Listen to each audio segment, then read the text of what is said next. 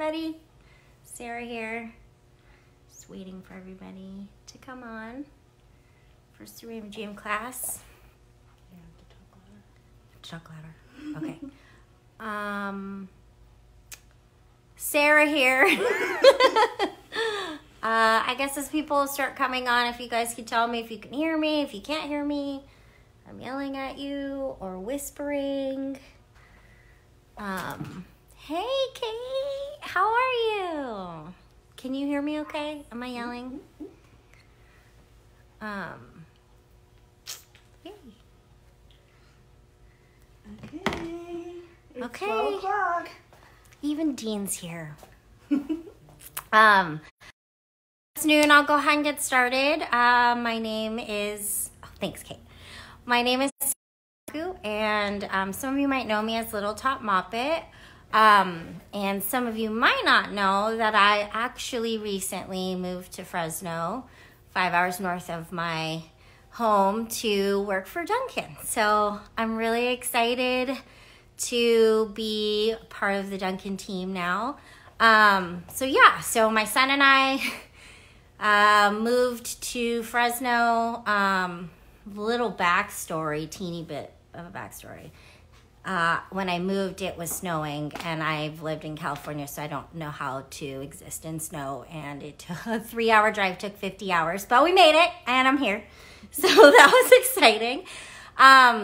Here at Duncan, my title is Education and Design Specialist. So I'll be doing kind of the same things I was doing as Little Top Moppet, teaching, and been to CeramaJam a bunch of times. So I'm super excited to be a part of it again. And then also just working on samples and curriculum, all the same things. So let's see.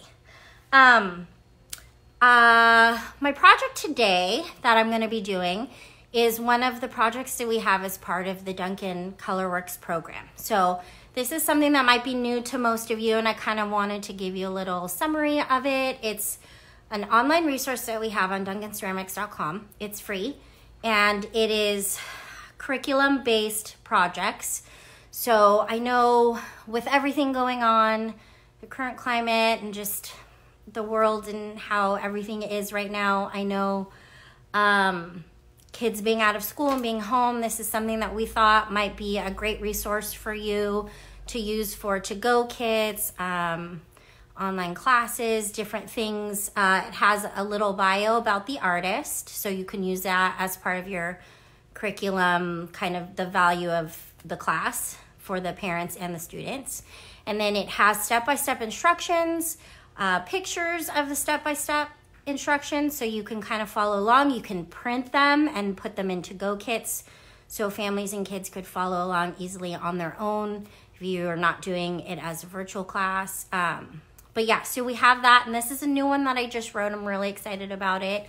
It's based on a Picasso ceramic project. Kind of exciting. I don't know if a lot of people I've talked to don't realize that Picasso did ceramics for a long time. And so this was something that he did in the south of France. And so we're going to kind of go through that a little bit. I'll show you more on the other side when we flip the camera.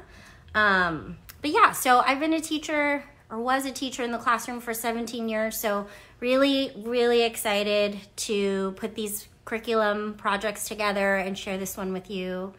And so we'll go ahead and get started. Just bear with me because this is my first time doing this, and sorry if you got my triple chin, but I'm gonna flip the camera and we'll get started. So I think that there should be a link to the handout. It's this right here.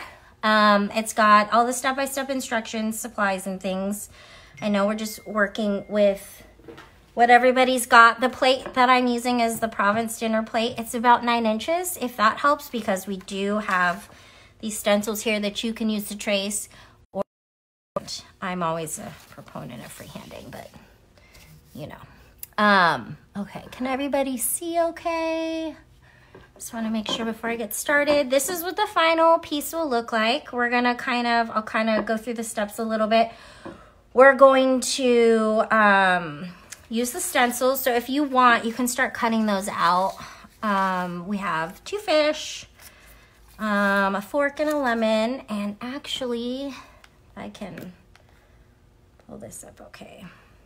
So if you on Google and you look up Picasso ceramic fish plate, he did actually a bunch of different things. He did different vases shaped as animals and human figures and mythological things. But I was really drawn to these fish. I think it's the colors and everything. But these are his, and they were kind of like reliefs. And they're just really beautiful. So I don't know if you can see that there. But that was kind of our inspiration for today's project. Okay, so if you want to cut out your stencils, you can cut those out, and then we're just gonna trace them onto the plate like this, if and when you're ready. I'll kind of go through a little bit of the steps so you know where we're going, and make sure you have all your supplies.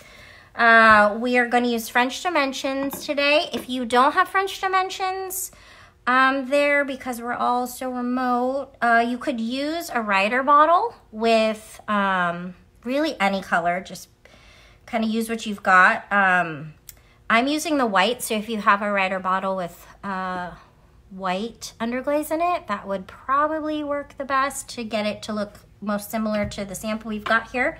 But the reason why I like to use the French dimensions as opposed to underglazes in a Rider bottle is because this one stays raised when it's fired. So since we're doing the watercolor technique and it's very runny, I like to use the French dimensions with it because it creates like a little wall so that when it's kind of runny and drippy, it stays in the little sections it's supposed to, so I don't get as much of like the weird runnage mixiness that isn't as fun. And then for kids too, if we're talking about this in a kids class, it's nice to have those little walls because they can sometimes be overzealous with the amount of water they use, and so it's very hard to mess up. So that makes it very user-friendly for kids in the class setting. But we've got the French dimensions, pure white here, and I'm gonna go ahead and start to draw that out. You're gonna wanna cut out your stencils, trace it. We're gonna do French dimensions, and then we're gonna go through, and I know everybody has different versions of the watercolor technique. I use it a lot. So I will kind of go through and be able to kind of demo how I do it to avoid getting brush strokes, so it has that puddly watercolor look. So we'll go through that after we trace. So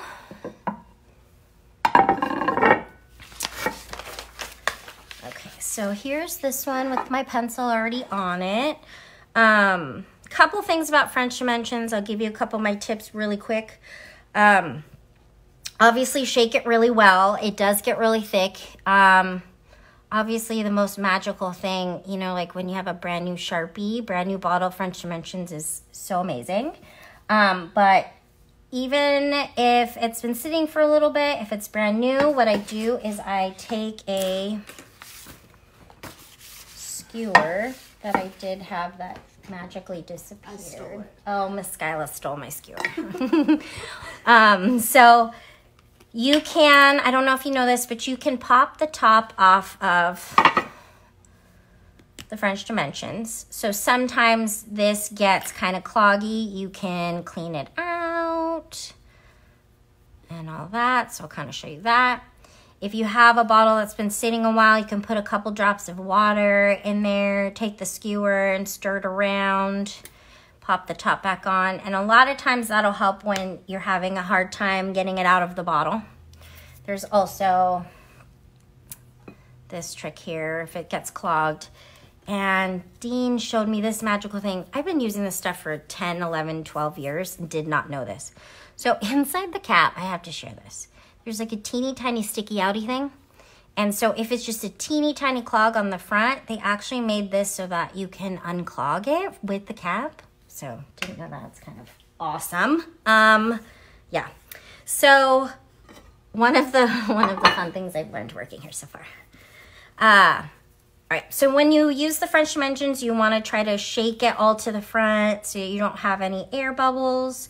And then the way that I like to do the French dimensions is I hold it with both hands so that I have better control, and I just move my wrist instead of doing it this way because my lines get kind of wobbly when I move across the plate this way. So I like to kind of anchor my elbows and move just my wrists when I'm using it. And then it's kind of one of those slow and steady. Like the slower you go, the more wobbly it'll be. So you want a balance of not going crazy fast, but not going crazy slow. So I'll kind of show you, and you want to stay right above and just ahead of your line. Like when you're driving and you look ahead, you don't want to look at where it's falling. But I'll go ahead and show you. Let's see. Let's start here. We already have a little air bubble. When I get to a corner, I kind of stop so that the French Dimensions has a chance to make a little corner. So I'll kind of pause right there and then move in the next direction. And then always feel free to move your plate. Like, especially with customers, I always see them like trying to keep everything the same and then their arms are weird. So kind of do what's comfortable for you. I know some people don't like the two-hand way. Kind of have to practice and do whatever feels comfortable for you. And I hope that you guys can kind of see okay with this angle. I'm not sure. Can't really see what I'm doing here, so let me know if, am I blocking it? Just a little bit, but okay. Maybe if I do it, okay, maybe if I, ooh, should I try one hand? Ooh. So I kind of pause at the corner. Oh, don't judge me. Pro. Okay, and then this is our little lemon slice. All right, now once you get to this step, I know on the stencils that we, oh wait, first, do you guys have any questions about French Dimensions? No questions. No questions so far? Okay. So right here is kind of, as a teacher, I like this part because kids get to use their imaginations a little bit. Like, we're obviously going to discuss Picasso and what inspired him and how that inspires us. But I love the idea of kids being able to take something out in the universe and turn it into something that becomes theirs. So at this point, I don't have lots of stencils and patterns for all of the little extra things. Like if you see right here, like the lemon and the eyes and the little fins, the top fin up here, because this is kind of where you want kids to think for themselves, which is always the goal. So you can freehand it. You can take a pencil and add it. I'm kind of a winger, so I'm just gonna go for it.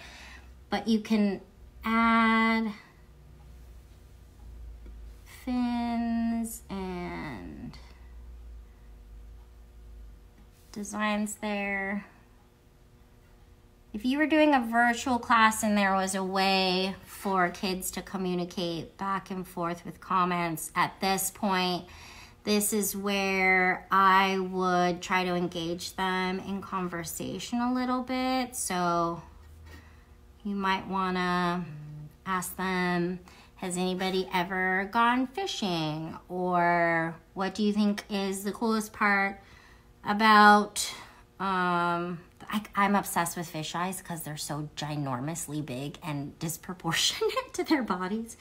So things like that, you want to try to engage them, and especially not being there in person. If you're doing virtual classes, kind of having that element, I think, is very valuable for the kids and their project. It makes them more connected to it. But yeah.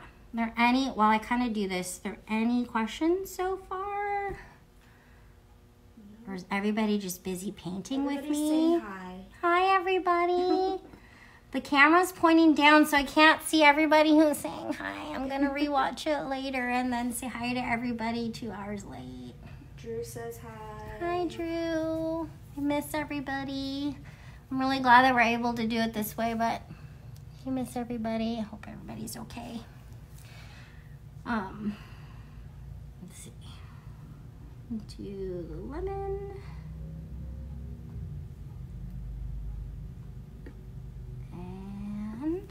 one more. Oh, I'm gonna make this one really big just to be that kid. Ask if anybody's painting along. Okay. Who is painting along with me? Is anybody painting at home? I hope everybody's painting. Especially because then I want to see everybody's fish plates after. That's the best part. Seeing everybody's at the end. Okay. It's gonna be great, especially when kids start doing this, because you're gonna have kids who do nothing, and then you're gonna have kids who do exactly what you do, and then you're gonna have the kid who is always my favorite. It's gonna go, really? And they're gonna add everything else to the edge, and it's gonna be awesome. Okay, Jill Roth wants to know, how do you keep the bottles from getting clogged from one time to the next? Oh, good question. Okay, so what I do is when I put the caps on them, I store them upside down so that all of the moisture sits at the tip instead of air. And that definitely saves me a lot of time when I go to use it the next time.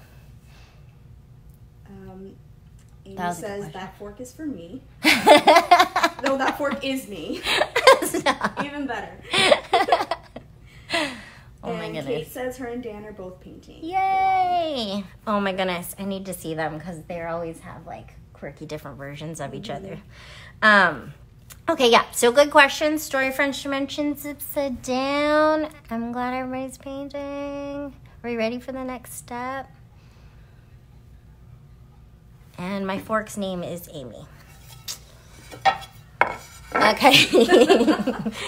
So, I don't know if you guys watched Amy's CeramaJam class the other day. She said, she confessed that she used to do school to watch Martha Stewart. And she likes watching cooking shows, which my son and I love cooking shows. Well, he's 11 now, so he doesn't like doing anything with me currently, but we used to watch cooking shows together. But I forgot what she said they called them, but I did my little prep, my swoopy in thingies where they're already done. So you're gonna, moving on to the next step, you're gonna wanna let your French dimensions dry a little bit. And then it's the same as with glazes. When it's shiny, it's wet. When it looks kind of dull and chalky, it's dry. Just the thicker spots are going to take a little bit longer. But I have a dry one here just so I can start to demo the watercolor technique with you guys. If you're painting along. And I guess, do a lot of you do the watercolor technique already? It's very forgiving. And I think that that's especially why I love it so much. I have to confess, I'm not a big 3 coats on everything person. But I'm also impatient, so. Okay, so the first color we're gonna use is the dark taupe. And we're gonna use kind of a smaller liner brush.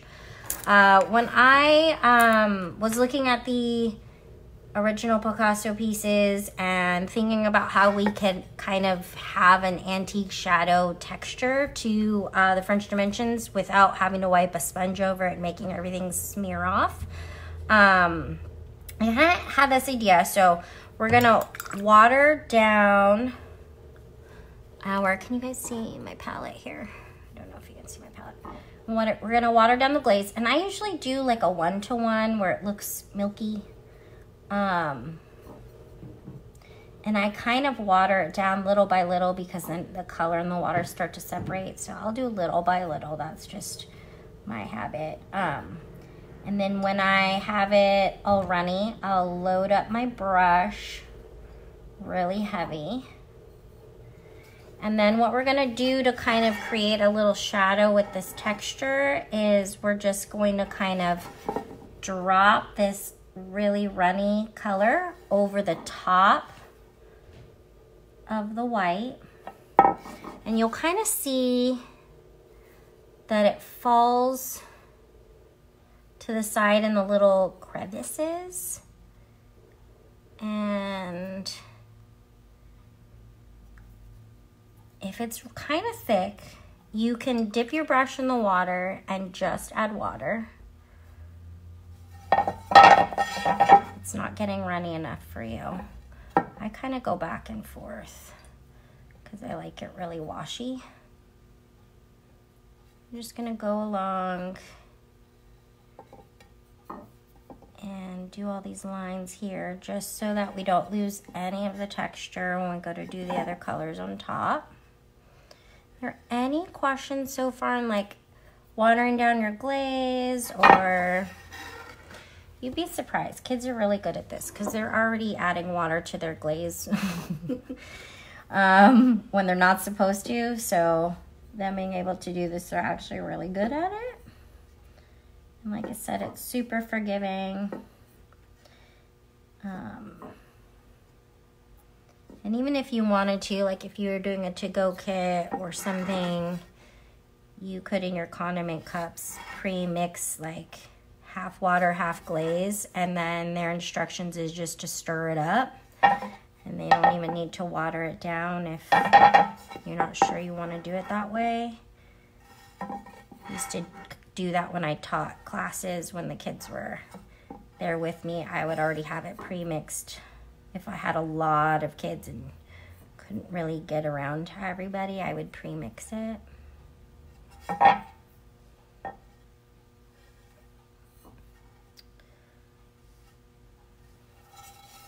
Okay, oops. I mean, did that on purpose. Okay, now the next step, as I finish this, I'm gonna kind of prep you. I mean, obviously you guys have whatever colors you have. I am definitely not that person that's like, your sample better look like mine. I really like it when people break the rules a little bit. It's okay. But you are going to want to kind of plan your colors for your fish at this point. I'm going to kind of show you, if you've done watercolors on paper, you've seen like the wet on wet technique. There's a way to do it on pottery too. And sometimes you get this like really cool kind of marbly look. So I'm going to kind of go over that just to prepare you. So if you want to kind of start setting aside your colors that you want to use for your fish, that's the next step we're going to do. But because you want to do it wet on wet and glazes tend to dry pretty quickly, you want to have your colors kind of picked out already so that you're ready to go and it doesn't dry on the plate for you. Sue Miller wants to know, why not use colored French dimensions? You could use colored French dimensions. There are lots of colors and they're very bright. The reason why I'm using the white is because I know not every studio carries all of the colors, and I know within the context of now kind of moving towards to-go kits, it's kind of a little bit easier to have a larger stock of one color, but I think that the blue one would be really good with this one. And if you were able to give the kids multiple colors, like there's obviously a yellow for the lemon, and the red is nice and bright. The red's amazing. It's so nice and bright. But yeah, I mean, looking forward to being in the studio again. I think this could be a really fun class with all of the different colors for sure. That's a good question. Jenny Lynn says, loving the tattoos. Oh, thank you. I don't know if everybody knows the story while I finish this last fish. I'm not going to not talk about my kids. So, my son designs my tattoos, a new one every year. So, he was 8 years old, and this one's the best one. When he was 9, he designed this one, and it has a detachable tail. And then when he was 10, he designed this one. It's me and him. And he just turned 11 on Monday, actually. Overnight, we have teenager attitude and everything. It's so great. So I'll be getting a new one soon, hopefully, if he's not disliking me when I ask him. I used to teach middle school. That was what I taught the most when I was a teacher. And now about to have one as my own child is not the same as sending them home at the end of the day. It's all good. It's just the next phase, right? Right? You veteran parents out there with adult children, tell me it's going to be okay. Everything's fine. I'm fine. Everything's fine. But thank you. I do get compliments on my little dinosaurs. And then my PGG, because I'm in a gang. Okay, so once we get to this part, if you're painting along with me, hopefully you've picked out some colors. I'm going to pour mine out. And I think I'm going to do like kiwi, because I use that like all the time. And maybe ginger and some blue. Ooh, actually, changed my mind. Sorry. Amy made fun of you for saying I'm in a gang. Who did? Amy. I don't even know why she's trying to make fun. She's in the same gang. Don't even act like you're cooler than me. We're the same. We're in the same gang. I'm gonna do gray and blue to kind of show you guys the wet on wet. But you guys can do whatever color you'd like. On the sample here, I've got the kiwi with some ginger and then a little bit of blue on the fin. So you guys can kind of play around with whatever color combinations you would like to use. I'm going to use 2 different size brushes. I'm going to use a larger, let's switch to the bigger one. I'm going to use a larger one and a smaller one, not a liner, because I want it to be able to hold a lot of water and paint. And I'm going to use the really big brush to fill this big section because I need it to stay so wet. So let's see. I'm going to water this. I have light gray here. This also will work with white really well. What kind of paintbrushes do you like using? So I used to kind of use whatever I had that was closest to me. Now that I'm here at Duncan, it's kind of nice because I have an endless supply of all different kinds of things. I've been using the turquoise handle brushes, the Discovery ones. They are really moppy, which is great because I'm a very heavy painter. So they hold a lot of paint for me. So I really, really like these Discovery ones. When I paint with acrylics, I use the silver handle brushes. But this liner right here is my new best friend. It's the 601 liner. And I love it and use it basically on almost everything. Yeah, that's my favorite. Such a liner. If I could paint the whole thing in a liner, I would. Okay, so what I'm gonna do is I'm loading this big moppy brush up. And so that I don't get brush strokes when the color glaze like hits the bisque, what I'm doing is I'm loading it up and then I'm kind of puddling it and I'm rolling. I'm rolling my brush like this so that I'm kind of laying the color down instead of brushing it on. And you can see how I'm using tons of water. That's why I like this big brush, because I want it to puddle and be very, very wet, which is usually the opposite of what we do, right? And then what I can do is I can dip my brush in just water and I kind of dab it around to spread the color around. And I need more paint. And as I'm like loading it up and puddling it and adding water and making sure it's staying really, really wet,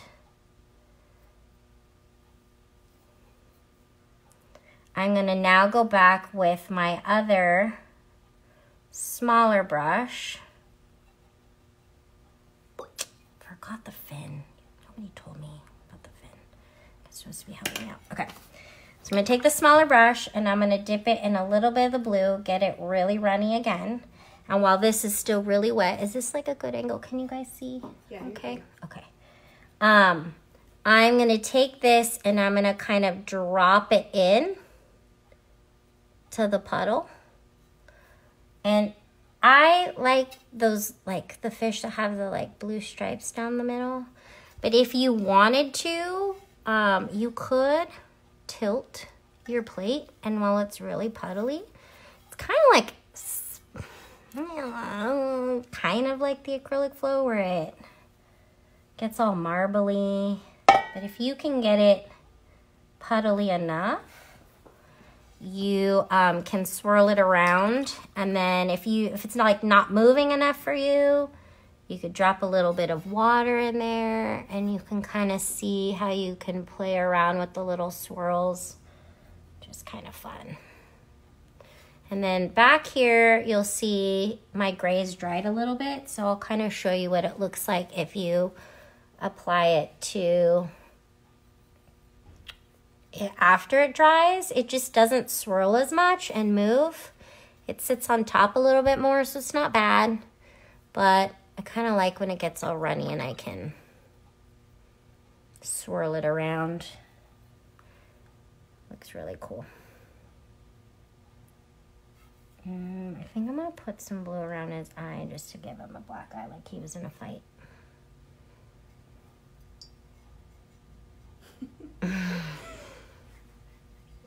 All right. So that's kind of my watercolor tip, is puddle it a lot. And then drip your next color in, and then you can kind of swirl around. And then you'll see now, like as it's already starting to dry, it has this weird mixy marbly look, which is really fun, that you can't really get from brushing it on. So then from here, you just go ahead and do all of your other colors. Are there any questions on the watercolor technique? Has anybody done it and had some issues or questions or tricky things? I hope you guys are all busy concentrating on your painting. That's why there's no questions. And then I hope that you remember to post pictures of them and tag us. Tag Biscuit Boards, tag Duncan PYOB. You can tag me. I'm still a little Top Muppet on Instagram, because we want to see everybody's stuff. It's the best part. The best part. It's my favorite. Pat Hines joined us. Hi, Miss Pat. How are you? I hope you're well. Miss you. Tell Ed I said hi. Your son's the best. He always buys me gin. Such a sweetheart. He knows me too well already. Okay. And you can kind of see, because of the rim here, I had to tilt it a little bit to get it up top, and then a little bit of my blue got in there, but that's okay. If you look at the original Picasso pieces and just his style in general, he was never super duper precise. So that's one thing I really liked about his ceramics when I started doing all the research and discovered them, is when he would glaze, it looks so great because it's just kind of, it's not sloppy, it's just kind of all over the place and drippy and amazing. Okay. And do the fork next. Oh, I mean, I'm going to paint Amy next. What color does Amy want to be? I feel like Amy is not gray at all. She's definitely not gray. I'll make her green. Green's my favorite color, and Amy's one of my favorite people, so Amy's going to be green. And I'm going to actually switch to a bigger brush because it's a larger space, and if you know me, you know I'm very impatient. So if I can fill this space a little bit faster, I will. About 35 minutes. Okay.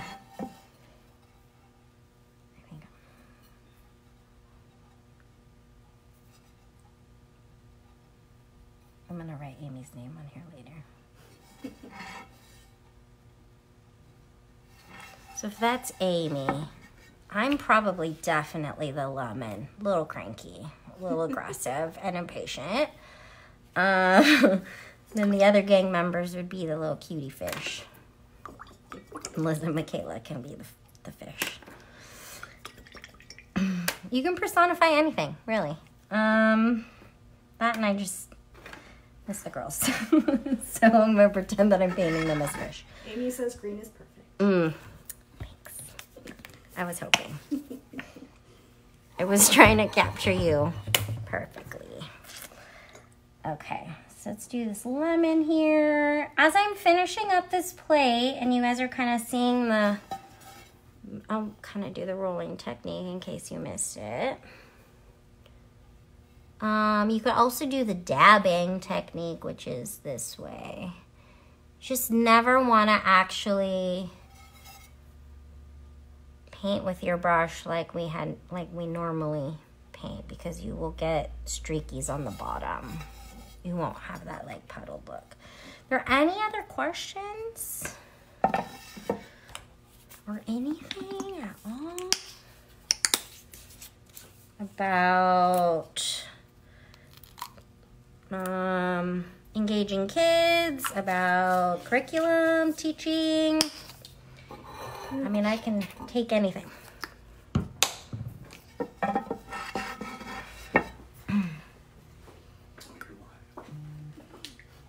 Okay, let's see, I think I'm gonna do a little bit of ginger on this one. And maybe... Oh, I think you should. Larry Duncan just showed up and is trying to throw me off, and it's not working. Okay. Larry says hi, though. Yes. Says hi after giving me a hard time. It's funny.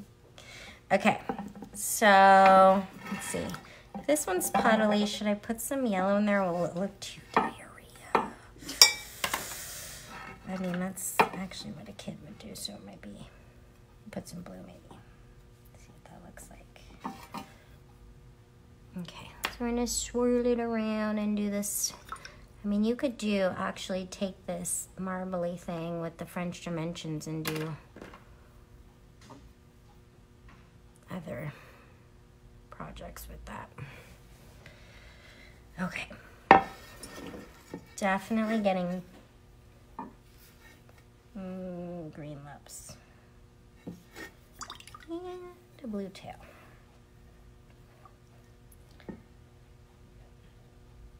Okay. Are there any questions on curriculum-based things? Or I know with this, everything going virtual and online.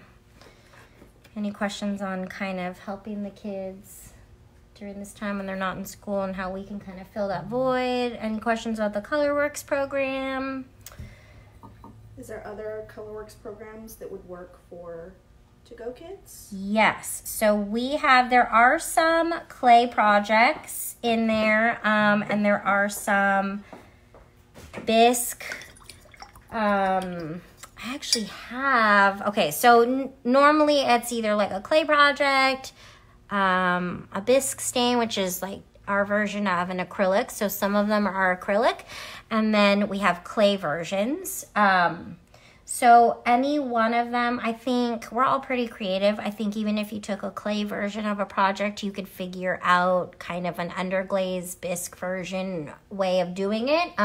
But this particular project, I got a little way extra, which it sounds like me.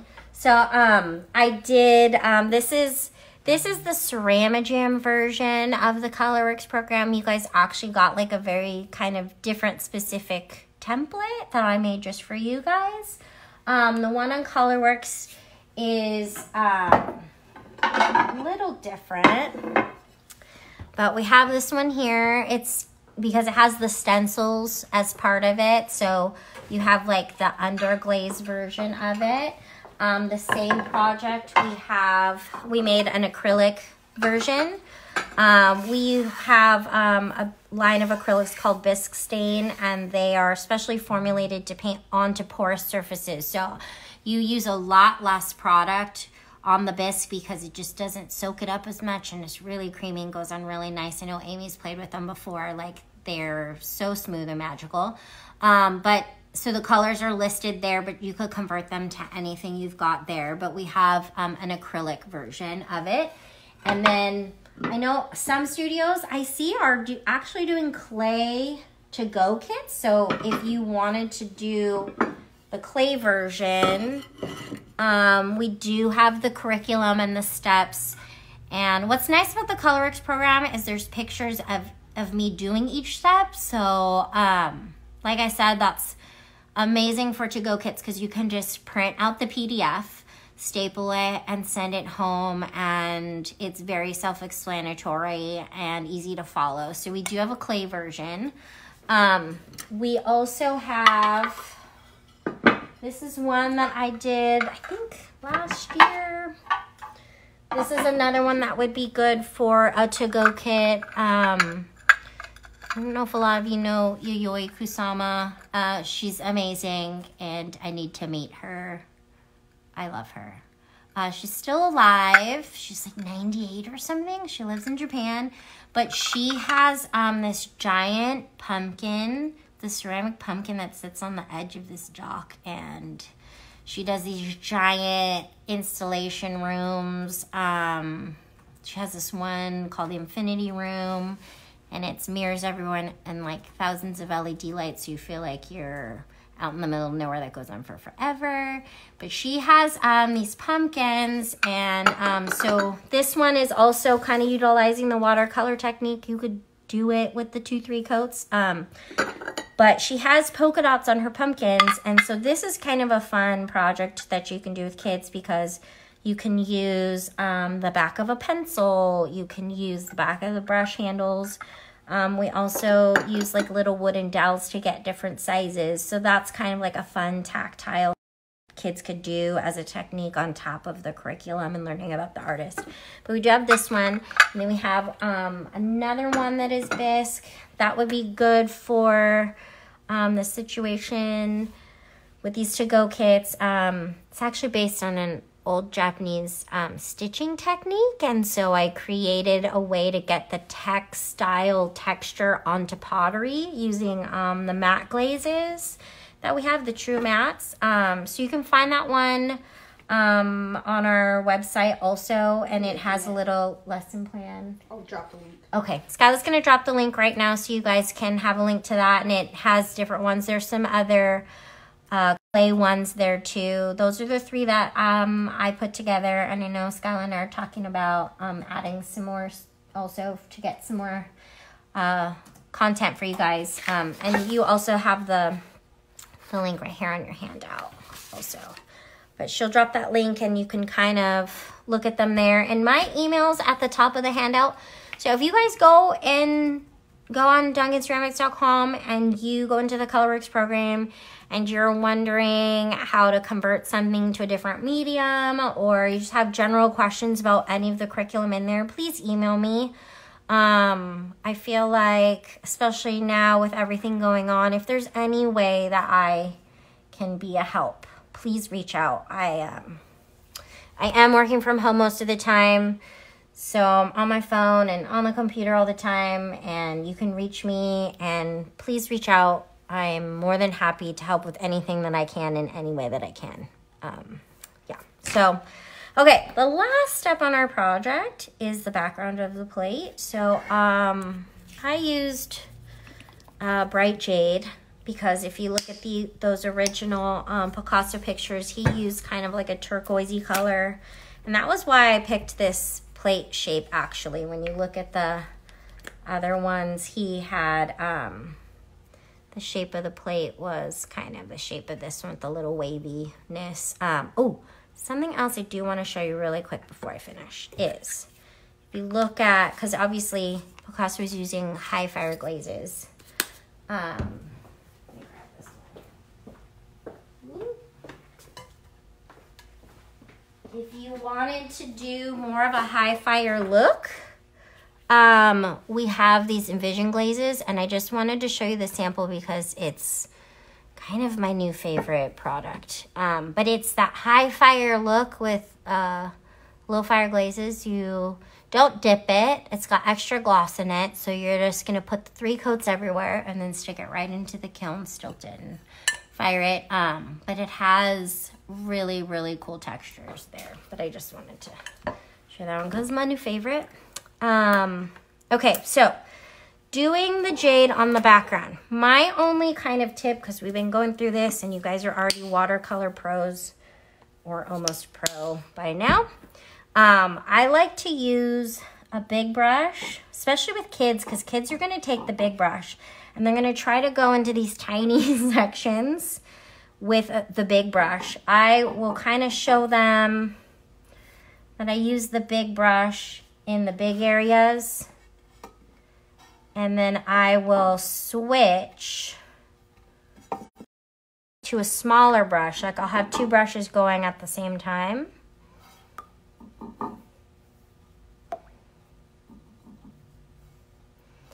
And I'm making a mess. Ooh, as always.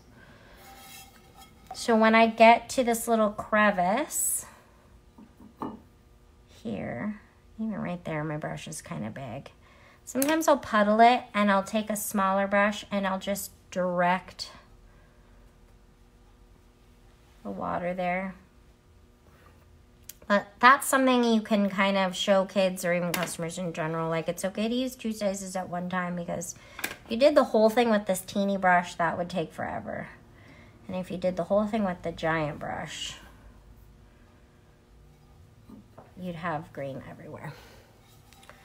So that's kind of my background tip. I don't know, do we have any other? I know we're kind of winding down to the end of it.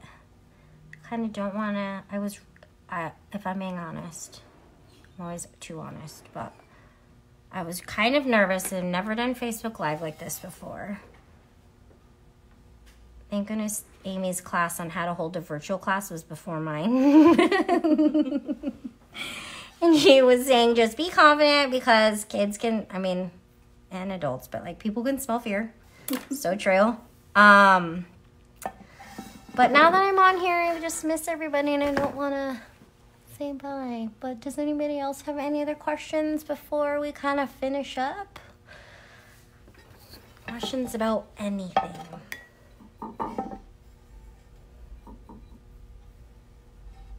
No? No questions.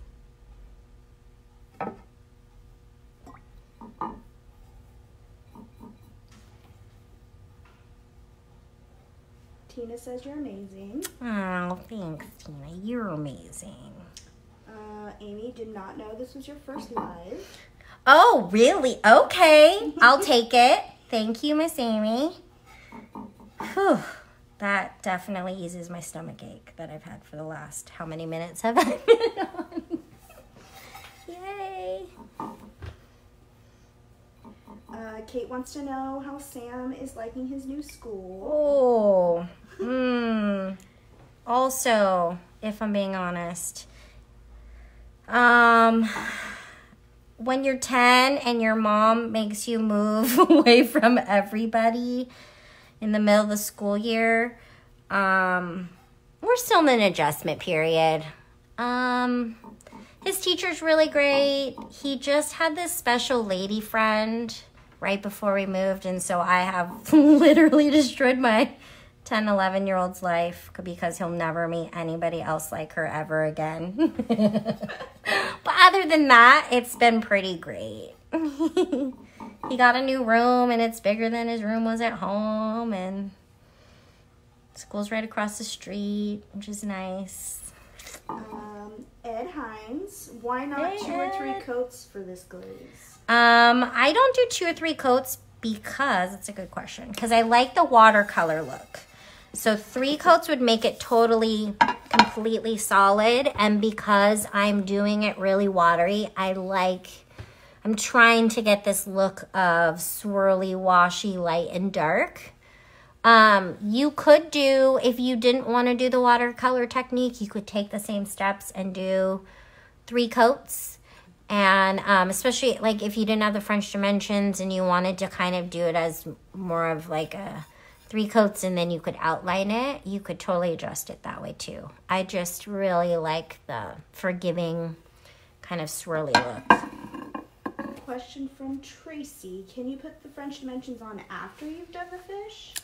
You could. You could. I would suggest doing that. And actually, that's kind of a really cool look. Like sometimes when you see, I know especially now we're on Instagram, or people who do like printmaking, or they're doing the stamp carving and they have 2 reliefs and they'll have like the one with the color and then the one with the outline, and the one with the outline is like slightly off. It's kind of a cool look.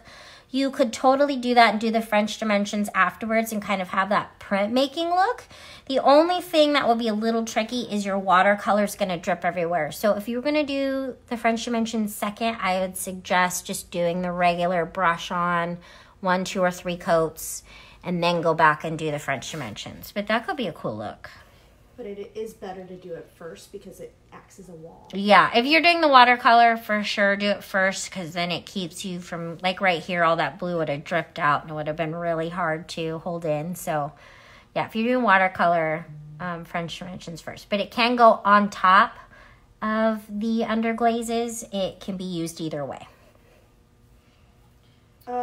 Another question. Is there a reason you don't water your paint before instead of dipping brush into water then into concepts? Good question. And I'll kind of show you my palette right now, and that'll kind of show you why. You can see right here, it starts to separate because the color, the glaze, the clay stuff is heavier, so it sinks down and then it separates and the water sits on top. So then I could go back and I could remix it, but I just, because I don't want to go back and add another step, I mix as I go along. The green is weird. Like certain colors are weird that, you know, have 2, 3 colors that make that color, because then it kind of separates a little bit. That's why I like to mix as I go along, because then the color is more accurate.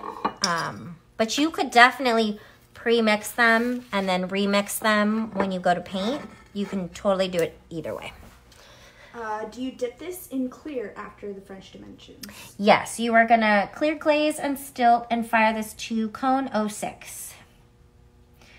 Yes. Oh, I'm sorry. What colors were on the original sample? What colors were on the, oh, okay. So on the original one, kiwi and bright ginger dots. The fin is kiwi with sapphire on top. I did bright ginger on the fins on the top fish. On the bottom one, I did a mixture of the kiwi with a little bit of the bright straw to get like a chartreusey color, and then put a little bit of blue with the yellow and green in the tail, because then it gets kind of turquoisey. So it's like another fun, it's like like you could put a little bit of color theory into your lesson as well. The fork is gray. This one's not Amy. Miss Amy's not neutral. And then the lemon is just the yellow, the bright straw. And then the eyes. Oh, so then the eyes on the last step. I don't water down the taupe when I do the eyes. I just did, I'm a heavy painter, so I did 1 thick coat. You might want to do 2 if you're a dainty painter. But 1 or 2 coats of the dark taupe, not watered down for the eyes. So they're nice and dark like fish eyes on that one.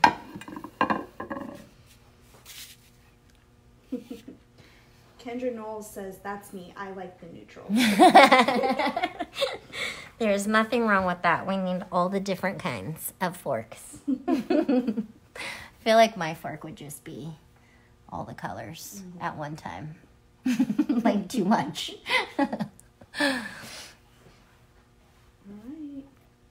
Okay, everybody, I'm just about done. So, thank you for joining me.